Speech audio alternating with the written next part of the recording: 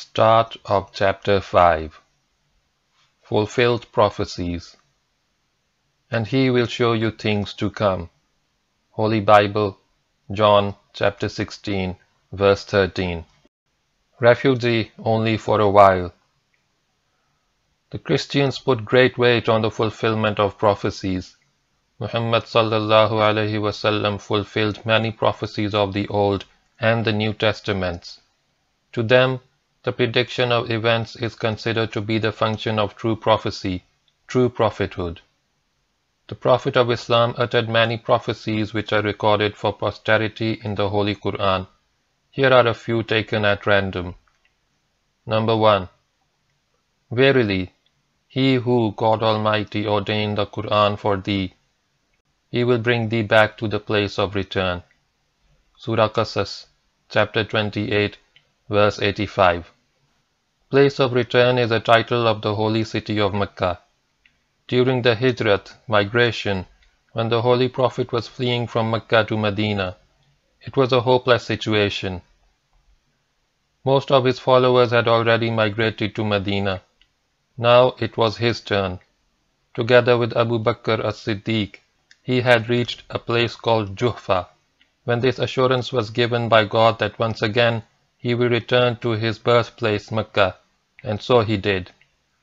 He migrated as a refugee, and God returns him as a conqueror, fulfilling yet another prophecy. And he, Moses, said, The Lord came from Sinai, and rose from Seir unto them. He shined forth from Mount Paran that is in Arabia, and he, Muhammad sallallahu alaihi wasallam, came with 10,000 saints. From his right hand went a fiery law for them. Holy Bible, Deuteronomy chapter 33, verse 2. Superpowers in Conflict. Number 2. The Roman Empire has been defeated in a land close by, but they, even after this defeat of theirs, will soon be victorious within a few years. With God is the decision in the past and in the future. On that day shall the believers rejoice. Surah Rum, chapter 30, verse 2-4. The above prophecy was revealed to the Holy Prophet Muhammad sallallahu alaihi wasallam in the year 615-616 of the Christian era. The Christian Empire of Rome had lost Jerusalem to the Persians, and Christianity had been humbled in the dust. In this holocaust between two of the superpowers of the day, the Mushriks, polytheists of Mecca, derived vicarious pleasure in the discomfiture of the Romans by the pagan Persians. The pagan Arabs naturally sided with the Persians in their destructive zeal, and thought that the destruction of the Christian power of Rome would also mean a setback to the message of the Prophet, the true successor to Christ. While the whole world believed that the Roman Empire was being killed by Persia, it was revealed to him that the Persian victory was short-lived, and that within a period of a few years the Romans would conquer again and deal a deadly blow at the Persians. Abdullah Yusuf Ali. Within 10 years of the revelation of this divine prediction, the prophecy was fulfilled. Challenge of the Qur'an. Number 3.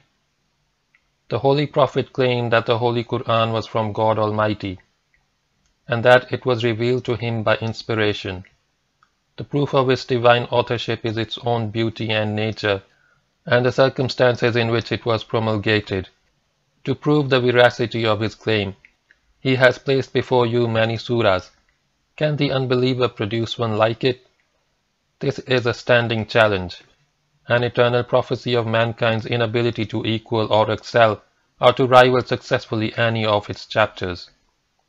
Your plea, I don't know Arabic, is useless. There are millions of Christian Arabs living today. The Christians boast that there are at least 10 to 15 million Coptic Christians in Egypt alone. And these are not all Falaheens. Here is the challenge of God in His own words. A. This Qur'an is not such as can be produced by other than Allah. Holy Qur'an, chapter 10, verse 37. B. Say, if the whole of mankind and jinns were to gather together to produce the like of this Qur'an, they could not produce the like thereof, even if they backed up each other with the help and comfort. Surah Bani Israel, chapter 17, verse 88. See, or do they say, he forged it? Say, bring then a surah like unto it, and call to your aid anyone you can besides Allah, if it be that ye speak the truth. Surah Yunus, chapter 10, verse 38. D. And if ye are in doubt as to what we have revealed from time to time to our servant, then produce a surah like thereunto, and call your witness or helpers if there are any besides Allah, if your doubts are true. But if ye cannot, and of a surety you cannot, then fear the fire whose fuel is men and stones, which is prepared for those who reject faith. Surah Baqarah, chapter 2, verses 23 to 24. It is now 1400 years since the above challenges, but mankind has singularly failed to produce anything similar to something better. This is an eternal testimony of the divine origin of the Holy Qur'an. Christian Arabs had a try. The Arab Christians in the Middle East, not to be outwitted, launched a 16-year project lately and produced selected portions of the New Testament in Arabic with a wholesale borrowing of words and phrases verbatim from the Arabic Qur'an. It is an ignoble attempt. In this unashamed plagiarism, every chapter of this new Arabic New Testament of theirs begin with the verse of the Holy Qur'an, Bismillahir Rahmanir Rahim, in the name of Allah, most gracious, most merciful. Surah Fatiha, chapter 1, verse 1. Can you beat that? There are many challenges and prophecies in the Holy Qur'an and in the ahadith, traditions of the Prophet, which can be expounded.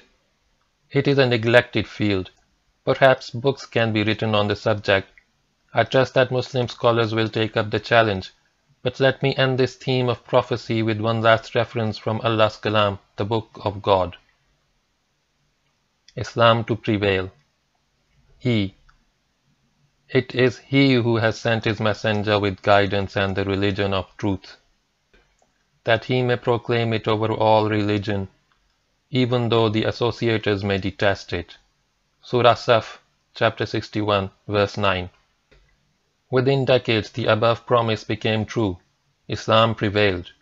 The two superpowers of the day, the Persian and the Roman empires, crumbled at the hands of the Muslims, and for centuries the power of Islam predominated from the Atlantic to the Pacific.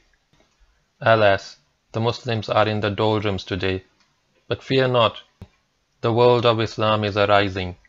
There is hope. Even non-Muslim visionaries in the West have predicted its destiny to be in the skies. Africa is a fair field for all religions, but the religion which the African will accept is a religion which best suits his needs, and that religion everyone has a right to speak on the subject says is Islam, The Shape of Things to Come by H.G. Wells. If any religion has a chance of conquering England, nay, Europe within the next 100 years, that religion is Islam. George Bernard Shaw. Without any real effort on the part of the Muslims, we are told by the Westerners themselves that Islam is the fastest growing religion in the world today. I hope this pleasant news does not lull us to sleep. The promise of God is true, the destiny is there, only a little exertion is required on our part. Allah can transform nations and peoples by His own will, but He has given us the privilege of serving His deen by a personal self-sacrifice. To be an effective soldier in this battle, arm yourself with John 16:7 in one or more languages, and watch how Allah fills you with more knowledge. It is our destiny to master, supersede and bulldoze every ism, never mind how much the unbeliever may be averse to the message of Islam. Glorifying Jesus. He, the Spirit of Truth, shall glorify me, Jesus, for He shall receive of mine, and shall shew it unto you. Holy Bible, John, chapter 16, verse 13. But when the Comforter is come, whom I will send unto you from the Father, even the Spirit of Truth, which proceeded from the Father, He shall testify of me. Holy Bible, John, chapter 15, verse 26. This promised Comforter, even the Spirit of Truth, in whom truth is personified, when he comes, will bear witness to the truthfulness of the Messiah and absolve him from the calumnies of his enemies. This Muhammad sallallahu alaihi wasallam, Al-Amin, the Prophet of Truth, eminently succeeded in doing. He made it possible that today 1,000 million Muslims believe in Jesus Christ alayhi salam as one of the mightiest messengers of God. They believe in his miraculous birth, which many modern-day Christians, even bishops, do not believe, and they also believe in his many miracles, including those of giving life to the dead by God's leave, and healing those born blind and the lepers by God's leave. What a mighty testimony! Listen to the moving terms of the story of his Annunciation. Miraculous Conception. And mention in the book the story of Mary, when she withdrew from her people to a place in the east. And she placed a screen to screen herself from them. Then we sent unto her our Spirit, that appeared to her as a man in all respects. She said, I take refuge in the All-Merciful from you, if you fear Allah. He said, I am but a messenger come from your Lord, to announce to you the gift of a holy son. She said, How can I have a son, seeing that no man has touched me, and I am not unchaste? He said, Even so your Lord has said, Easy is that for me, and that we may appoint him a sign unto men and a mercy from us, it is a thing decreed. So she conceived him, and withdrew with him to a distant place. Surah Maryam, chapter 19, verses 16 to 22. At the present moment, 1 billion Muslims throughout the world accept the Immaculate Conception of Jesus alayhi salam on the authority of Muhammad sallallahu alayhi wasallam alone. Jesus, his mother Mary, and the whole Christian world can never thank Al-Amin, the Spirit of Truth, enough. Jewish response to Jesus. O Jerusalem, Jerusalem, thou that killest the prophets, and stonest them which are sent unto thee, how often would I, Jesus, have gathered thy children together, even as a hen gathereth her chickens under her wings, but ye would not let me. Holy Bible, Matthew, chapter 23, verse 37. That mighty messenger of God went after the Jews like a hen after her chickens, but they turned on him like vultures to tear him into pieces. Not satisfied with their relentless assaults and harassment, and the eventual attempt on his life, they charged his mother for having ill-begotten him in sin, that they, the Jews, rejected faith, and they uttered against Mary a grave false charge. Surah Nisa, chapter 4, verse 156. What was that grave false charge? The nearest to uttering the actual calumny, Muhammad sallallahu alayhi wasallam, the true glorifier of Jesus alayhi salam, in John chapter 16 verse 13, is made to record, O sister of Aaron, thy father was not a man of evil, nor thy mother a woman unchaste. Surah Maryam, chapter 19 verse 28. What say the Talmudists? The Jewish charge of the illegitimacy of Jesus alayhi salam and the adultery of Mary is referred to here as an insinuation of the Jews, questioning Mary's chastity. The Holy Qur'an does not stoop down to even reproducing the actual monstrous slander. Now compare this Quranic terminology with what the erudite and famous Reverend Dummelo, backed by no less than a team of 16 Christian divines, all reverends and DDs, as to their choice of words in recording the calumny of the enemies of Christ. The Jewish Talmudists said, the son of the adulteress, that is of the Virgin Mary, brought magic out of Egypt. By cuttings which he had made in his flesh, Jesus practiced magic and deceived and drove Israel to idolatry. It is interesting to notice that Muhammad indignantly repudiated these Jewish calumnies. Dummelo's Bible Commentary, page 668. Evangelist corroborates Jews. Josh McDowell, described as a graduate of Wheaton College and magna cum laude graduate of Talbot Theological Seminary, and who is reputed to have spoken to more than 5 million students and faculty at over 550 universities in 53 countries, seems to have done more research than the whole galaxy of biblical scholars. Mentioned above on the subject of the Jewish Talmud regarding the birth of his Lord. In his book, Evidence That Demands a Verdict, just to prove that Jesus was not a myth but a historical person, he quotes extensively from the Jewish Talmud without any inhibitions. I give you below a few brief excerpts from pages 85 to 86 of his book. Toldot Yeshu, Jesus is referred to as Ben Pandera. Ben Pandera means son of Pandera, a Roman soldier alleged by the Jews to have raped Mary to produce her illegitimate offspring. May God forbid. May he forgive us for even reproducing such blasphemies. Yeb 4:3, 49a. Har Shimeon bin Azai said concerning Jesus, I found a genealogical roll in Jerusalem, wherein was recorded, such an one is a bastard of an adulteress. Joseph Klausner adds to the above. Current editions of the Mishnah add, to support the words of our Yahoshua, who in the same Mishnah says, What is a bastard? Everyone whose parents are liable to death by the Beth Din.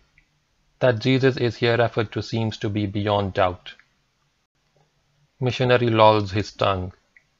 Josh McDowell, the great evangelist, born-again Christian, worshipper of Christ, filled with the Holy Ghost, lolls his tongue when quoting calumnies of the enemies against his Lord and God, Jesus, and the Christian world laps it up. His books are bestsellers in Christendom. A taste for filth and insults has been created in the votaries of Christ. I refuse to quote further from that filthy narration. If Jesus has such devoted friends, what need is there for him to have enemies?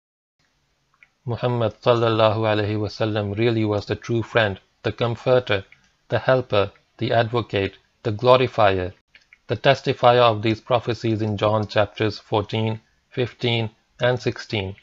Let me repeat the ungrudging tribute of his enemies to this benefactor of Jesus, his mother Mary, and humanity at large. It is interesting to notice that Muhammad indignantly repudiated these Jewish calumnies. Reverend Dumelow and his associates.